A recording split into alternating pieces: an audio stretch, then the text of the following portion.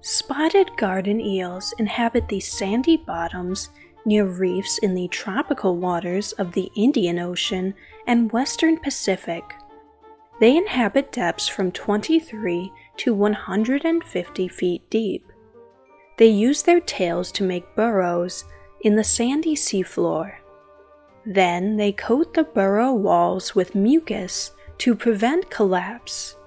They live in large colonies that may include several hundred individuals. They are especially abundant in current-swept areas that are on a slope. The eel usually has 3 large dark spots and many more tiny spots throughout its body.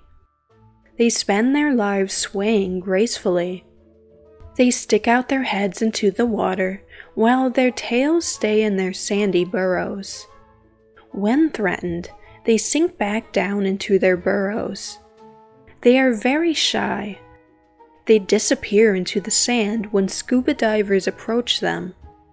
Spotted garden eels feed on zooplankton. Their upturned mouth helps them pick the tiny plankton from the water as the current flows by. At night, they retreat into their burrows and remain completely buried.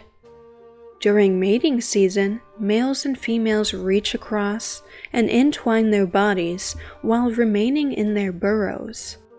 After mating, the fertilized eggs are released into the current. After the eggs hatch and the eels grow large enough, they will swim down and make their own burrows. They can grow up to 16 inches long. They are only about a ½ inch in diameter.